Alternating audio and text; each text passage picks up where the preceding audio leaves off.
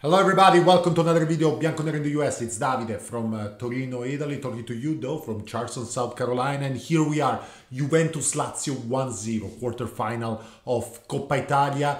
We won 1-0 goal of Bremer, nice header, and I'm fine guys, I'm fine. It's not gonna be one of those days where we're gonna talk about making sort of analysis. Did we play good? Did we play bad? Should have been in check? I'm totally fine. In the moment that we are, this is gold. This is gold. After the disasters of the 2-0 internal loss with the Monza, I'm totally fine. I'm totally fine. It was a good Juventus, a decent Juventus. One of those Juventus that we used to see, in my opinion, before when we won eight games in a row. Quite defensive, we knew, very compact, very close lines between midfield, defense and attack, but at the same time ready to find our chances where we deserve to win. The first half in particular, I really liked the authority, our presence on the field. The goal was very good. I liked it, guys. I didn't recognize the team from Monza. Maybe the feeling was of that one of a team that finally played with a little bit more without care, without being super concentrated, concerned about what's going on. We have only 23 points. We lost at Napoli. We lost now with No, it seems like the team totally was just happy, free to play. Still concentrated on the game, but feel sort of freedom. I liked it. I really had a positive feeling, and I didn't expect that. Lazio was in a great moment. Lazio is a team who just a few days ago won 4-0 against AC Milan, and I think they shot in the goal once in the whole game. Cataldi on the free kick that Perin was able to save without much problem. We had several chances. The goal of Bremer, with the goalie could have done better. With Kostic, the great save from Maximiliano. In the second half, I really like the energy that he brought in. I'm happy. Did you know that Chiesa, for the first time we saw Chiesa and Vlahovic, did you know that Chiesa and Vlahovic never played together in Juventus before tonight? The last time they played together was at Fiorentina, when they both were super young in 2019. I liked Vlahovic. I like the way he moved. I like how he tried to fight in the struggle. You can tell he doesn't have 90 minutes in his legs yet, but I really liked his presence. I'm fine with Rabiot. I like the three guys in the back. It was nice to see Cuadrado finally active overwhere. And I'm happy to have seen again the Juventus compact without conceding any single chance to our opponent. The one that we saw from October, beginning of October to the first week of November before the break. And I'm fine with that. I'm fine. It was very important to win this game.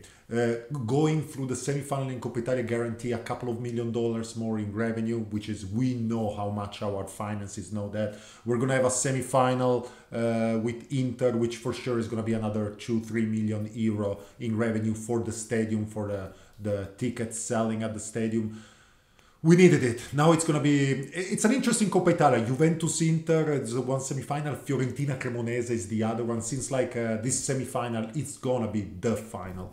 But I want to win. I want to win so bad. I want a revenge from last year Coppa Italia final with them.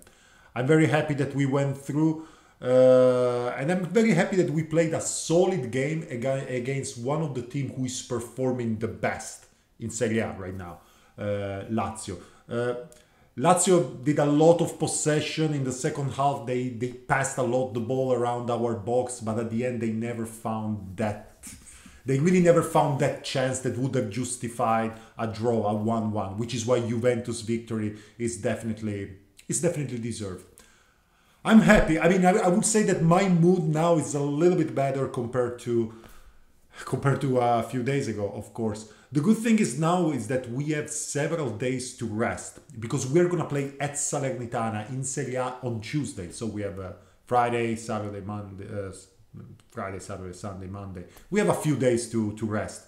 I think we're going to see Vlahovic starting from the first minute again Chiesa. I don't know about this Chiesa, Kostic, Di Maria thing that one of them always needs to stay out. It's a little bit complicated. If I were Allegri, I wouldn't know how to solve it because Kostic needs to play on the left. We know that that Chiesa likes to play on the right as well, but at the same time, Chiesa a lot of time give his best when he plays left wing, even if he's right-footed. But we know that Kostic, that's the only place where he can play. And I really don't know what would be the ideal squad without having one of them out, like Di Maria. Would be nice to have Di Maria, Vlahovic, and Kostic all together, and Chiesa all together on the field. That I would love it. I hope that Allegri find a way to make it possible, even if our midfield would be a little bit not properly covered that way. But Allegri is paid to think about it, and that's it. I don't know what else to say, guys. I needed this so bad. Is our season finally amazing because we went to the semi-final of Coppa Italia? No. But we needed this. We needed this so bad. Like, we do need 3 points at Salernitana on Tuesday. A team who is doing pretty well this year in Serie A. It's you remember what happens in the Juventus Salernitana a few months ago with the 2-0, 2-2, the 3-2 disallowed by VAR by mistake, Milik's goal. So that's bad memories. I want a sport revenge on that. I want 3 points. They owe us 3 points. The soccer god owe us 3 points at Salerno. We have to go get them. But that's it.